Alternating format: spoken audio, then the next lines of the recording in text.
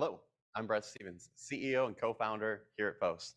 I'd like to welcome everybody to the first ever virtual masterclass streaming live from our HQ here in Las Vegas. I hope that everybody enjoys the class today.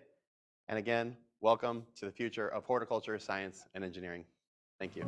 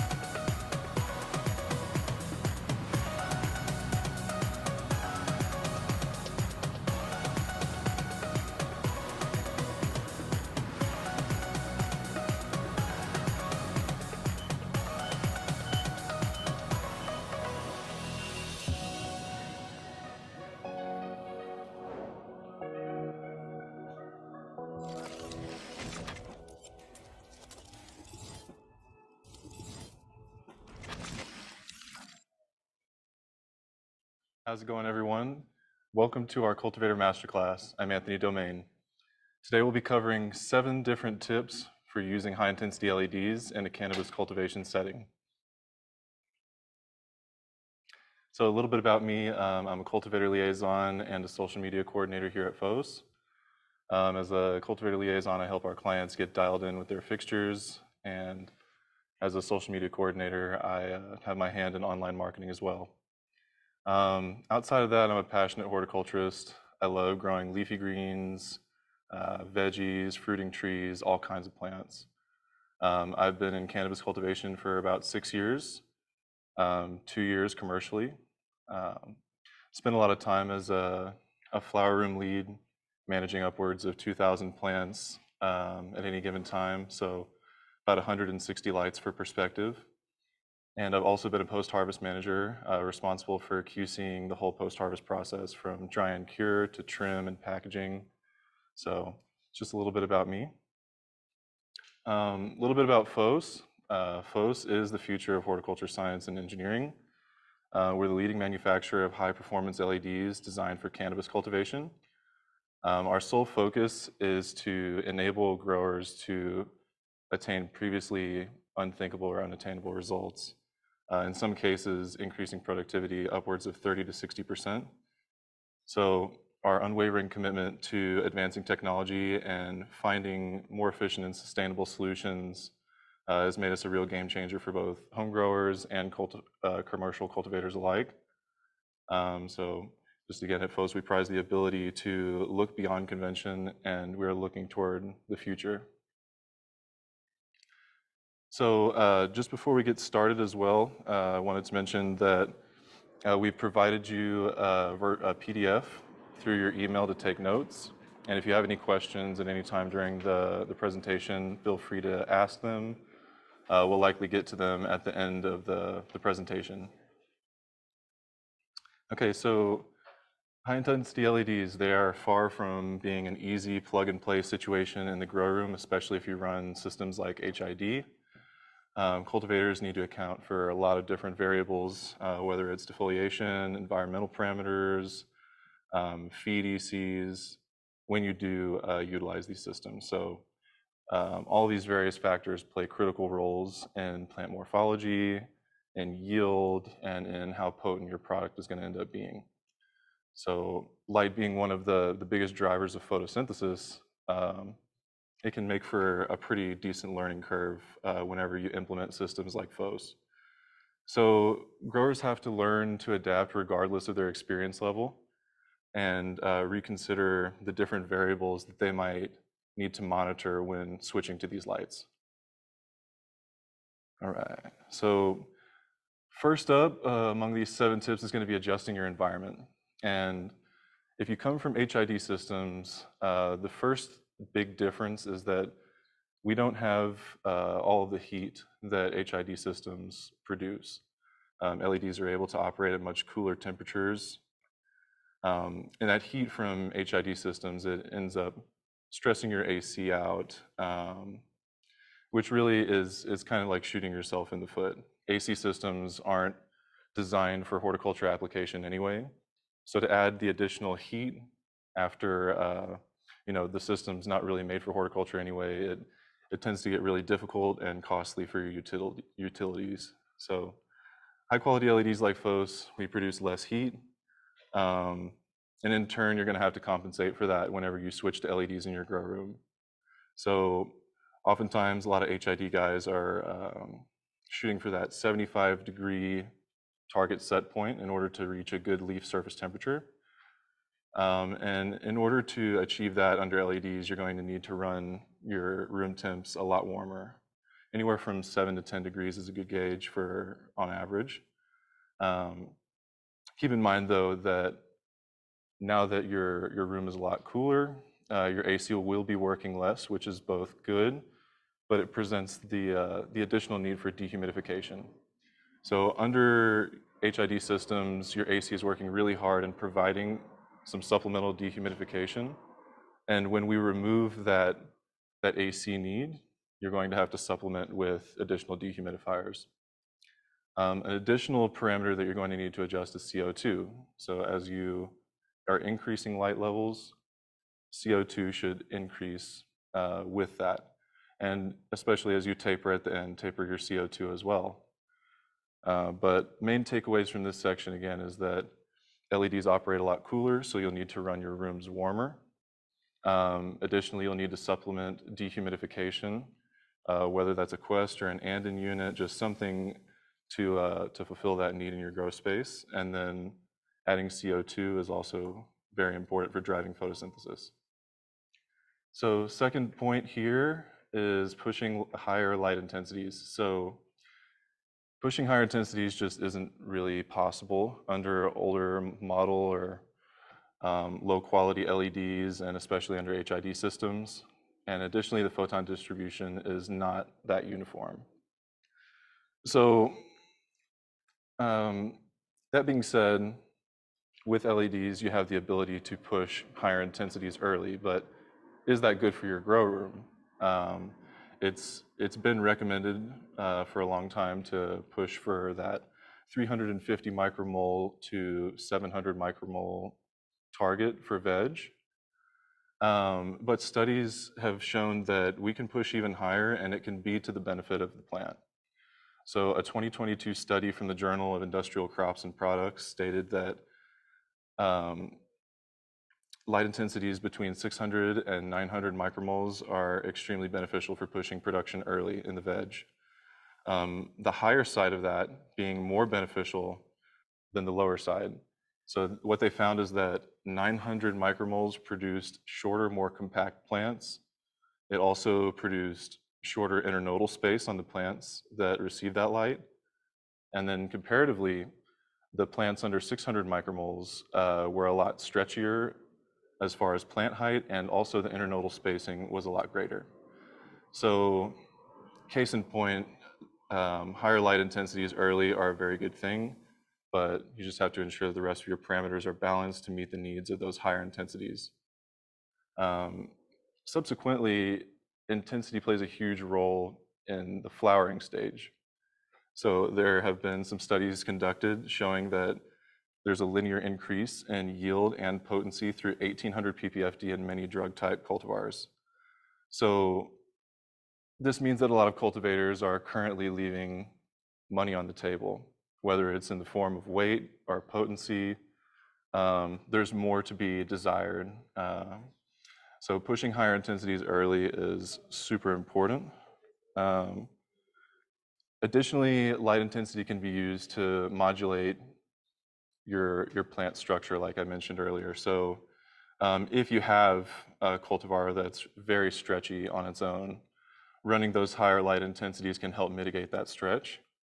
And conversely, if you have something that it doesn't stretch up very tall, running lower light intensities might give you a little bit more plant height.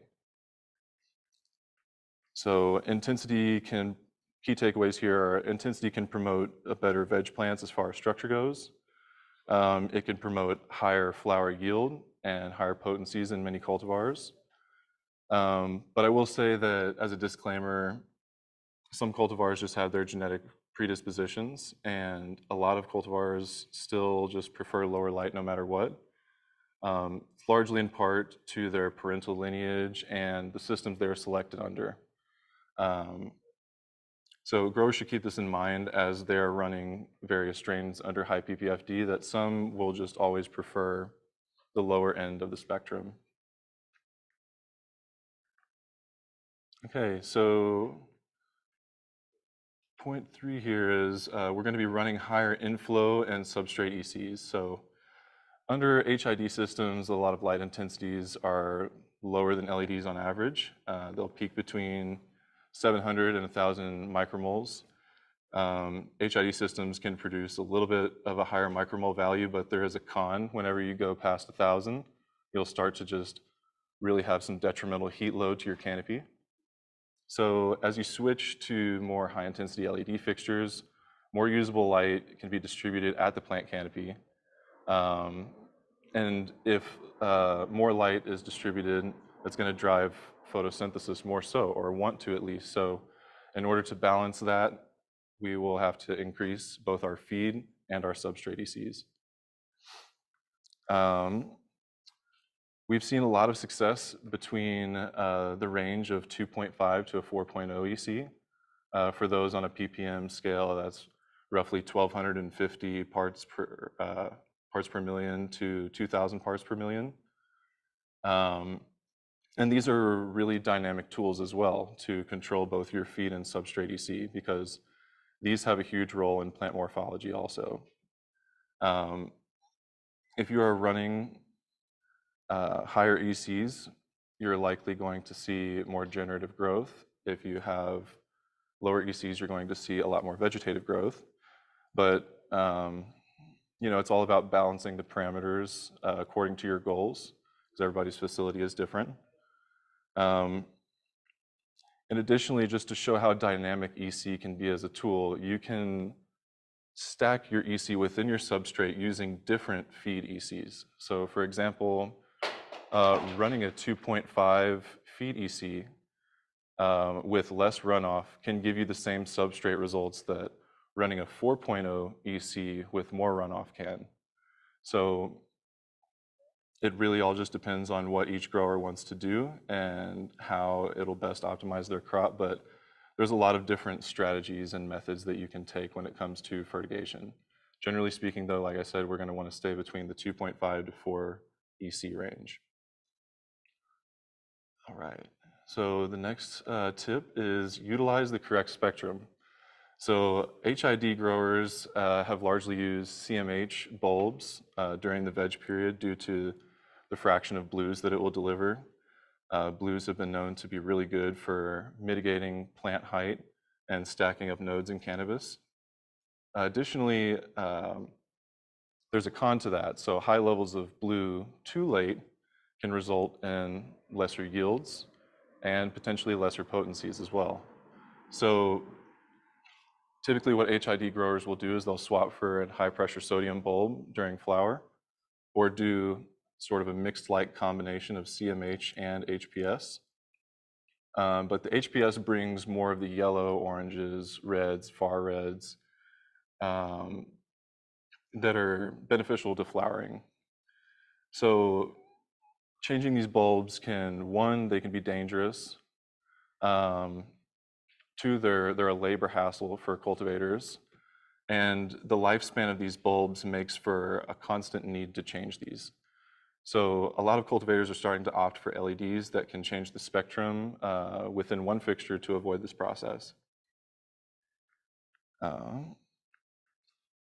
So spectrum, if it can control plant morphology as well, and a lot of these factors are able to do that, but they all work in tandem together, and if optimized, can make some pretty crazy results. So FOHSE has designed our flagship series with 3 different spectral settings, spring, summer, and fall, to sort of mimic what happens outdoors. The spring setting is really great for veg, and it's great for early flower as well to mitigate stretching due to the high blue fraction in it. Our summer setting is best utilized mid-flower. It has a little bit more red, orange, yellow hues. And then subsequently we have the autumn feature for ripening. But it's important to note that spectrum can either stunt growth or promote it based upon when you use a given spectrum. So utilizing improper spectrums for the wrong stage of life is just going to give you non-ideal results and likely lesser yields at the end of the day. So key takeaways again, spectrum is huge for plant morphology, yield, and potency as well. So catering to each phase of life is going to be key with cultivation. All right, the next one is ramping intensity. So this is something that if you're converting from an HID system is something you don't have a lot of control over. Some systems just turn off and on. Other systems can ramp in 25% increments, but as the plant perceives it, this can be a really drastic change. So FOHSE developed a central control model to allow growers to ramp intensities by 1% increments. And this eliminates the need to chase the canopy, which is another method of meeting the PAR needs that HID growers used to implement. It's a laborious task to manually lift the lights, or even if you have an automated system, the systems are costly. So where FOHSE comes in is we provide the power and the ramping ability needed to just set and forget your lights and just control intensity via our control module. This can be extremely beneficial for people growing under these systems for the first time because high intensity LEDs drive photosynthesis very quickly and very rapidly. So if you're not ready to meet the other parameter needs in order to drive photosynthesis, then you're going to see some problems under high intensity. So slowly pushing cultivars early in, slowly pushing cultivars, especially if they're a new cultivar to your facility, is super key. You want to know where the parameters are as far as light intensity and how it responds to the feed that you're giving. And you can't do that if you just jump 25% increments or from off to on. So utilizing some sort of intensity control is key for just dialing in each crop. Additionally, I will say many cultivars have been bred and selected under HIDs. So that's another reason to take increases very slowly to see which can handle advanced light levels under LED and which can only perform at those lower light intensities that it was selected under. So the next section here is dimming lights after defoliation. And defoliation happens many ways, from home grower to the commercial side of things. Some people will do one intensive defoliation. Others can do multiple throughout the flower cycle. Some people are constantly defoliating. But regardless of when you do it, you should keep in mind how heavy your defoliation is and keep that in tandem with your light levels and your total irrigation volume. So as you are taking away, let's say, 20 to 30% biomass, you're going to need to drop your intensity 20 to 30%. Plants are going to be transpiring a lot less with less foliage. So that's something to keep in mind. Additionally, just wanted to remind everyone, if you haven't already, please submit all your questions. We will get to them at the end during our Q&A session. But to continue on here, like I said, fan leaves work in tandem with light to drive photosynthesis. And when we remove that, it not only stresses the plant, but it decreases their capacity to photosynthesize. So it's important to dim the light fixture and alter your irrigation program to avoid burning your crop or have any other nutritional issues. All right, so lastly, we have dropping temperatures at the end of the cycle. So a 2011 study has shown that cannabis varieties prefer certain climates as their response to environment determines their cannabinoid concentrations, color changes, and how well they photosynthesize. Variations in response to temperature are they're very widespread with both drug and fiber type cannabis. So for example, just within cultivars that are cultivated in the medical and recreational arena, you can have the same parent and it can take different traits from the other parent, and they both perform differently in the grow. So there are a lot of variances when it comes to that as it pertains to how dropping temperatures is going to affect the bud's color. Some things you can do to benefit your crop at the end is increasing your daytime and nighttime differential. This is going to bring out a lot of the anthocyanin expressions in the flower, making them more purple, pink, and giving them that nice fade that you see traditionally in late flower. And this is going to mimic the naturally occurring temperature drops that we see outside toward the end of the outdoor season. So each cultivar is going to have unique colors revealed in lower temperatures. They vary really greatly. And concerning environmental preferences and varying genetics, dropping temperatures at the end of the cycle typically affects the color of cannabis flowers. One thing to keep in mind is as temperatures drop, you want to ensure that your humidity is altered to maintain a proper VPD. Let's see here. Yeah, and additionally, if you were previously under HID and running that 75 degree Fahrenheit set point, your leaf surface temperature is going to be a little bit warmer. Under LEDs, if your room is at 82, your ambient is going to be very close to that. So one thing to keep in mind is if you want to get those same expressions you're getting out of your HID system, that you will need to drop temps at the end of the cycle to induce those colors. You'll also want to decrease water content a little bit within the substrate as well. As cannabis gets to the end of its life, it naturally starts to draw up less water. And with the addition of cooler temperatures, it's going to drink a little less as well. All right, now that being said, I will open up the floor for the Q&A session. Mike, what do you have for me?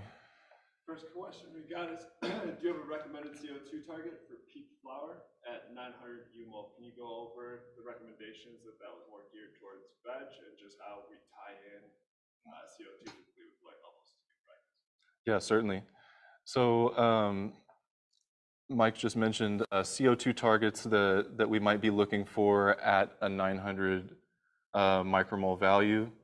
One, just to reiterate, that value was suggested for the vegetative cycle, but with increasing light levels, you are going to want to increase your CO2. So if you're hitting levels upwards of 12 to 1500 micromoles, you can push your CO2 upwards of 15 to 1600 parts per million. At those lower values, you could probably go about 900 to 1,000 as well on the CO2 parts per million. As far as nutrient suppliers that you've used testing higher ECs, who have you used running higher ECs, and what do you see kind of as far as nutrient companies and how you gear to ramping up to those higher ECs? Okay. Yeah, so I've used a few different companies pushing high ECs and under high light. One of them being the Athena line, which is pretty common. Additionally, I've done some work with JR Crop Tech.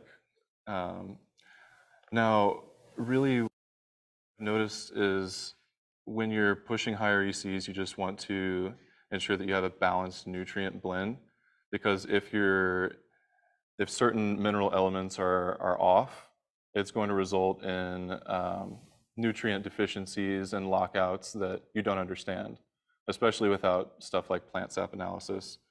So, for example, you could have chloride locking out your potassium, and you think you might need to add more potassium, but chances are these days, if you're using a fertilizer geared for cannabis, there's plenty of potassium. So that's just a case in point that you need to always not only monitor what the recommended EC values are that each nutrient company recommends, but check out the actual nutrition content of the blend that you're using before you implement it into your grow. Mario asked, what is the best fixture to use for mothers and vegetation? Best fixture to use for mothers and veg. So it really depends on your flavor. So we have the flagship series, which is really great, and that spring setting is amazing as far as growing moms and veg plants. But beyond that, we have the FOHSE F1V that can be fixed for veg, and it's astounding for moms and veg plants. It's full of more of that blue fraction than some of our other fixed spectrum options. All right, we got Jeff asking, you shared morphology impacts.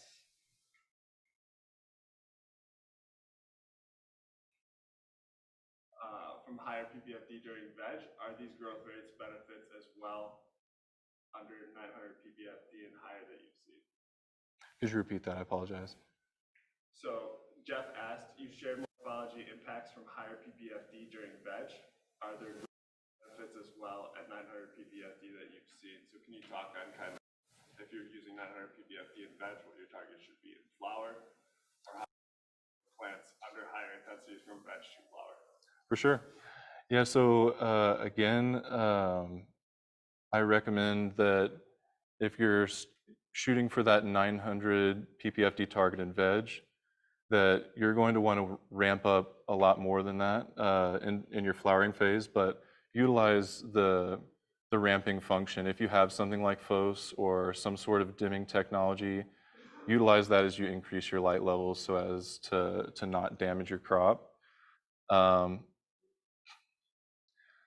But under 900 ppfd, if it's an average or a high light intensive cultivar, you can ramp it up slowly to your 13 to 1500 micromole range, or maybe experiment with more. But I would argue that you need to take a slower ramping approach until you know the preferences that your cultivar desires. We've got Doug K asking with the change in irrigation strategy.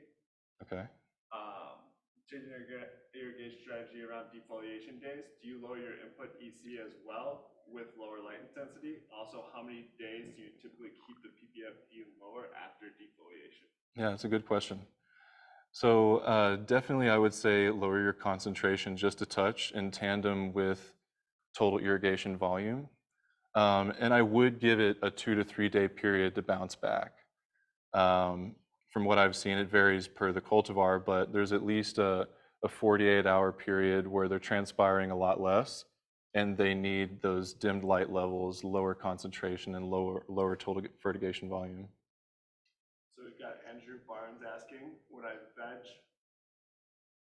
When I veg under these compared to HID, I have slower growth and light burn. Should I give them less hours per day? Can you go over some of the factors that might be contributing to that?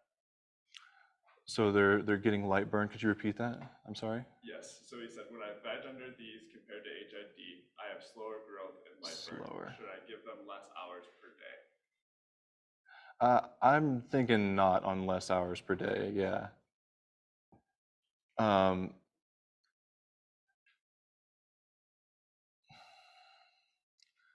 Could be too high of intensity at that stage, possibly. Likely too high of intensity at that stage.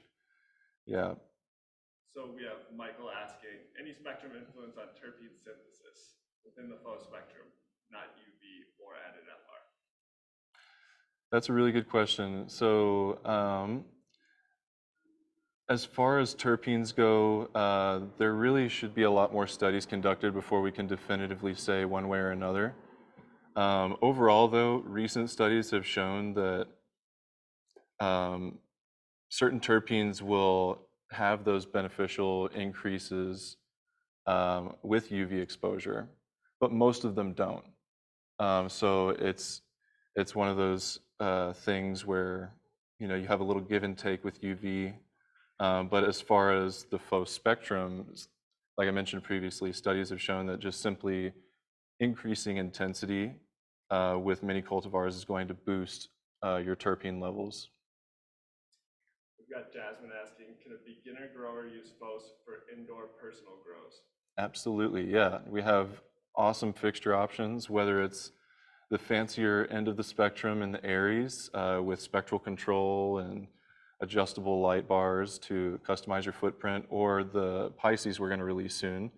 I will say the Pisces is a bit bigger of a fixture, so you will likely shoot for a 5x5 tent if you're going to utilize that one, but we have a few different options for the home grower. Awesome. We've got Jose asking, do you recommend the use of CO2 in the vegetative stage?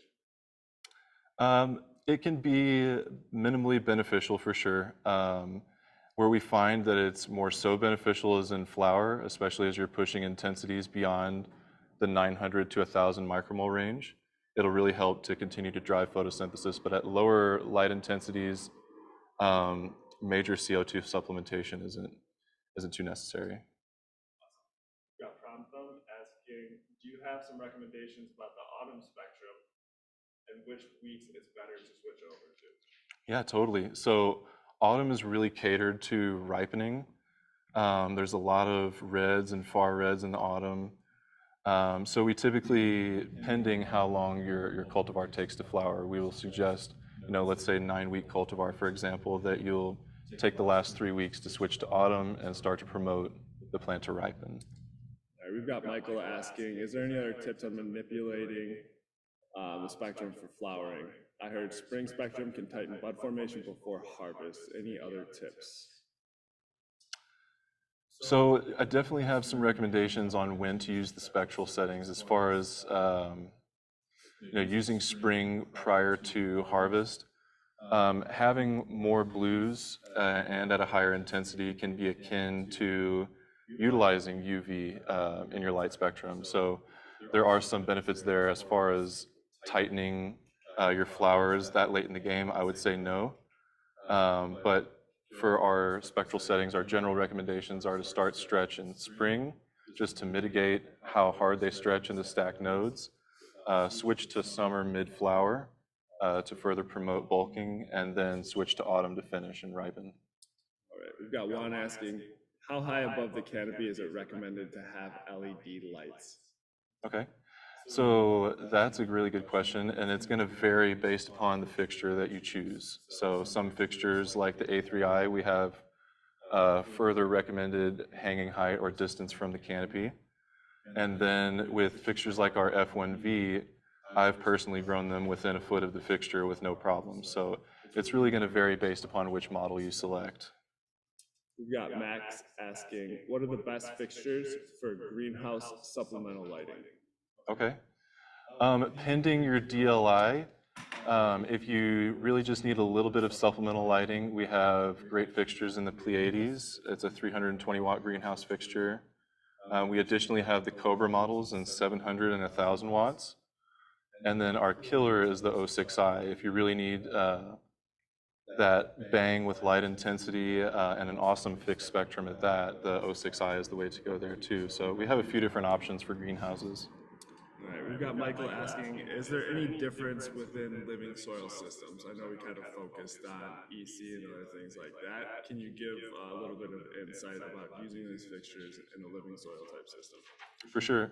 So a lot of our clients are pushing soluble nutrients and not using the living soil system. But if you were to be in that sort of setup, typically we see a little bit lower light intensity and slightly decreased feed EC. Just because, again, as the plant's communicating with the microbiology, they're going to express themselves as they want and draw up nutrients as they want, as opposed to being force-fed. So they typically will do better with slightly lowered feed ECs and slightly lower light intensities. Awesome. We've got Christopher asking, what should my PPFD and EC be from veg to flower? Okay. So again, I think that first there's the disclaimer that every cultivar is going to be different here. I try to categorize them into 3 different categories of low light lovers, average, and high light lovers. So if you're on the low end of the spectrum, definitely cater to that. Push your 300 to 450 micromoles in veg. If you're average under LEDs, you can push those 600 to 700, 800 levels. And the high light lovers, truly, they benefit so much from pushing the high light intensities like 900. Now, that being said, a lot of our clients are pushing upwards of 1,200 to 1,500 micromoles in flower. And as far as per week, you'll have to just sort of dial that in with each cultivar. But if you have one of our fixtures in our central control model, slowly ramp intensity up to those levels before you burn something, because without taking it slow and understanding what each cultivar prefers, you're going to have nutritional issues. And that's whether or not you have data with this cultivar under HID systems, because they're going to perform totally different under LEDs. Awesome. We've got Jesse asking, he's got 2 areas of the controller. Can you expand on the height adjustments through the growth stages? I believe I read that no height adjustments are required. Yeah, that's correct. No height adjustments are required for the areas, especially in a tent setup. I believe it has a total PPF around 1,800 micromoles, something like that, which is plenty of light intensity for any stage of growth. We've got Bob asking, would you drop CO2 during the autumn stage? Absolutely, yeah. So CO2 is, just look at it as an X factor or a part of photosynthesis. So light is the main driver of such, and if you're going for a ripening effect, you're typically going to switch to that autumn setting, and you're going to taper your light intensity a little bit. So with that, you'll want to taper your CO2. If you don't, usually you can have excess CO2, which can result in extra ethylene in your room, which ripens your buds, and we don't want that. So. All right, Nate's asking,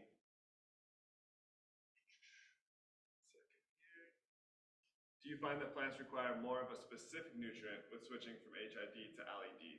Calcium, question mark? What was your most ideal blend of nutrients and EC level for flowering under LED? Can you go into how plant sap analysis is a good tool to use when switching systems to really narrow that down between cultivars? There's differences. Absolutely. Plant sap analysis is so key as far as analyzing nutrition under any system. So you can really use it as a tool to figure out the answer to what you're saying. As far as EC values that are optimal in flower, I've always had great success between a 2.5 and a 3.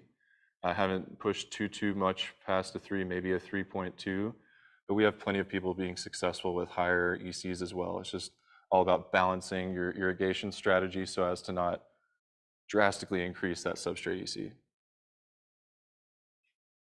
We've got Mo asking, do you have lights that have the capacity for automated integration with other API systems? So like total grow control, grow link, stuff like that. Can you go over how our lights integrate with those systems? With a grow link, Just with other alternative systems. would you mind elaborating on that a little bit? Just basically on a 0 to 10 controller, how you can connect our lights to other systems. So we do connect to other systems via API. Yeah, 100%. We do connect to other systems. And we integrate with a lot of the different systems like Trollmaster and some of the other guys. Yeah. All right. Joshua is asking, how long when you start flowering do you run spring setting? Or when do you switch to summer? So can you go over how some cultivators use spring until they see flower development, if they want to keep it a little bit more stacked, and some switch directly into summer during flower? For sure. So again, depends on your goals and what you want to do, but some cultivators are utilizing the spring setting through the stretch period to mitigate that plant height and stack nodes at a lower plant height. Others are just going straight into the summer. I always find that, especially in an indoor setting, that being able to control your plant height is huge. I've had way too many cultivars get stretchy and out of control on me without said control. So yeah, definitely it just depends on the goals of your facility, but you can go either way with it. We've got Mo asking if these lights are waterproof and or detachable. So can you kind of go over some of the IP ratings of some of our fixtures and exactly what that means? Yeah, totally. So our flagship series has an ingress protection or IP rating of 67, meaning it's extremely protected against water and foreign materials entering the light itself. As far as the light fixture coming apart into smaller pieces, not necessarily. But yeah, that's awesome. Justin's asking, do you have a formula for your F1B line for how many BTUs are needed for X amount of fixtures? So can you go over basically the wattage of the fixture, 3.41 BTUs per watt, and how that's a constant equation that we use? yeah. So 3.41 BTUs per watt is a constant formula that we're going to use to figure that out. I wouldn't say that there's like a specific formula for the F1B alone. Yeah. So in a hypothetical situation, if your input EC is 3.0 and you measure your output as 6 EC, according to Athena, that's correct. But do you know how high can the output be before having a problem? So he's talking about inflow EC to substrate EC and kind of the targets you're looking to achieve. Yeah. And what was like the last part of it? You just said what? Do you know how high the output can be before having a problem? Perfect. So as far as substrate EC, where do we see burning? What ranges are we looking for? Is it between 4 to 10 in flower? Typically, what do you see? Yeah, for sure. So again, I think that's a cultivar dependent situation, since we've seen plenty of cultivars go in excess of 10 EC in the substrate. So, but some they can't take that much. So again, data is huge here as far as your grow goes, and figuring out what ECs are optimal for each strain. And then after that, you can subsequently go and start to group things in an optimal basis together, so that you don't have to adjust too many parameters or take losses on various strains catering to one. We'll take a few more questions and then wrap this up. Yeah, sounds good. All right, so we've got Zariah asking, how much would you taper light intensity and CO2 during the later stages of flower? Okay, so let's say you hit a target PPFD of 1500. I would want to taper that back down to around 12 by the finish. And same for your ppms, drop it to about 11 to 1200 as those need to work together to photosynthesize. And if it's the end of the cycle and that's sort of slowing down, then it only makes sense to drop the CO2 as well with the light. We've got David asking, in my grow situation, I have a veg and a flower room. Would I be better off with a light in my flower room that was just for flower, or would a light that does all spectrums be better? So can you go over that we have lights where you can veg in place, and we also have lights where you can use a fixed spectrum for vegetative and flower growth. So it kind of depends on the setup. So yeah, it definitely will depend on your setup and budget, but We have lights that do it all. Our A3i, Scorpio, and Aries all have spectral tuning capabilities, and that's really great for vegging in place and just finishing a cycle in one room. But we also have really good fixed spectrum options, like our F1V is a killer. We could fix that for a vegetative spectrum with more blue fraction, and then we can also fix it for flower. We'll go ahead and take our last question, and then once we have it answered, we'll try to get back to it as well. Okay?